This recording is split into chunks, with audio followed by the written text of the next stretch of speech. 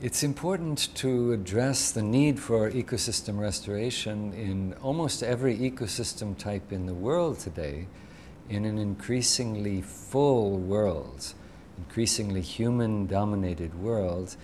It's no longer possible to say, well, that bit over there is not working for us anymore. We'll pick up and move our tents elsewhere.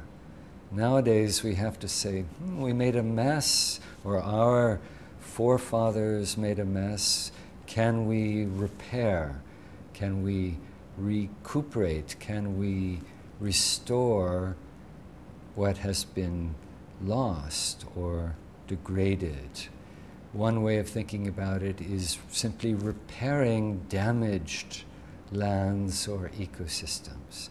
There's a lot of land, a lot of water as well, that most people would consider damaged or degraded nowadays. I would argue there are three main responses to severe degradation or impairment.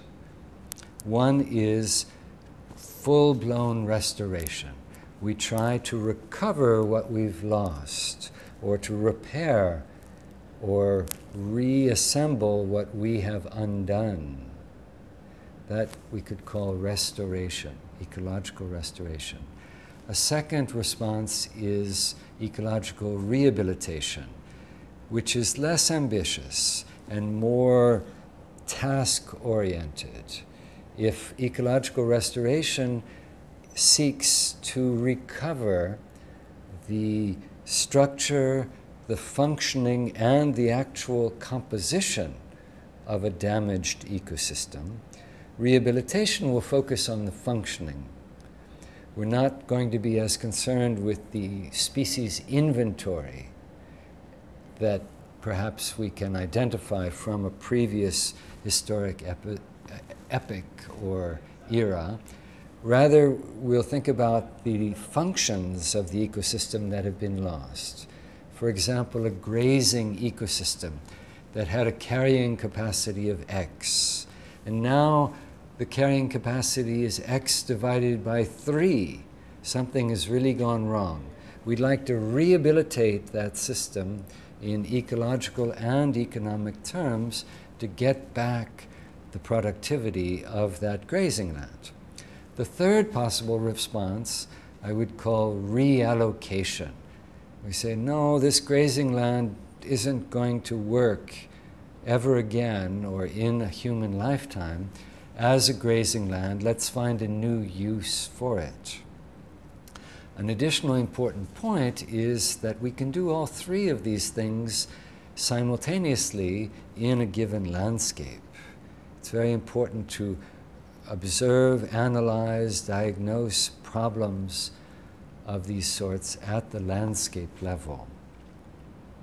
Now, if you'd like some examples, I can give an example from Brazil, and one from Peru, and one from South Africa.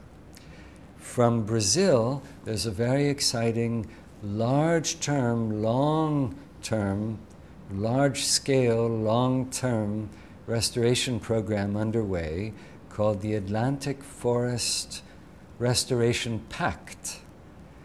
It's a coalition of people and organizations trying to restore 15 million hectares of the Atlantic forest biome that occurred on the eastern coast of Brazil when Europeans first arrived there some 500 years ago. Less than 10% of that forest or biome is still intact, and this group or coalition is trying to restore a huge piece of it by 2050. In those tropical regions that extend from southeastern Brazil to northeastern Brazil along the coast, trees go very quickly, and 30 years of experience have allowed the scientists and practitioners in this group to develop ways of truly restoring that mega diverse forest. It also happens to be the part of Brazil where 60% of the human population lives and depend on forests for many ecosystem services. So that restoration project will have tremendous value both for wildlife and biodiversity in all senses of the word, and for humans. And it's truly a restoration project. That is, they're aiming to restore structure, function, and composition.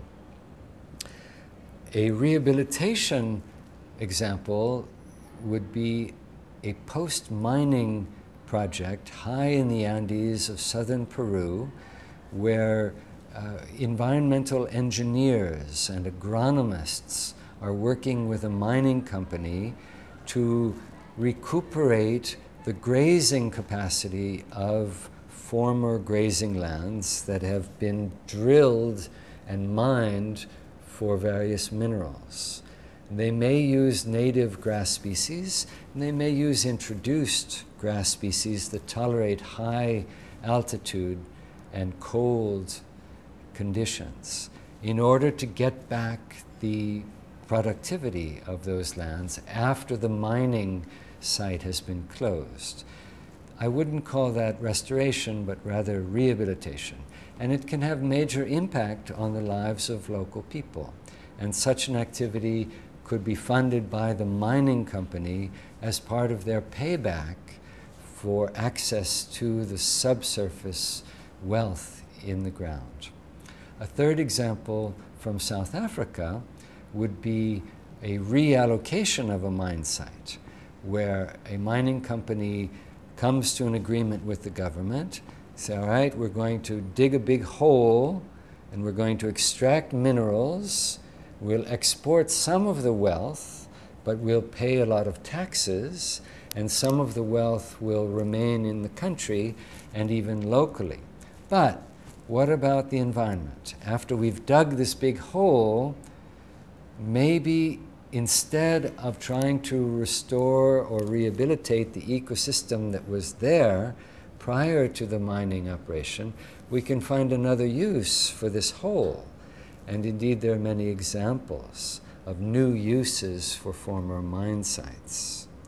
Now, to go back to my landscape perspective, we can imagine, and should almost anywhere in the world, think about a degraded site within the larger landscape perspective, and at the same time within the socioeconomic context of that site. And we may discover that within the landscape, we'll try to conserve certain areas that have important watershed functions, for example, or if the watershed is disturbed or degraded, we might need to restore. If we take a simple forest landscape model, the forest has been damaged, all right, upstream, let's restore the forest. But along the river, we may have good farming land, and we'll aim there to rehabilitate land so that we can farm and have water services along the course of the river. And elsewhere, we may reallocate. We say, well, we need firewood. Local people need firewood. Let's have some fast-growing, timber-producing species, whether native or not, growing over here on formerly degraded lands.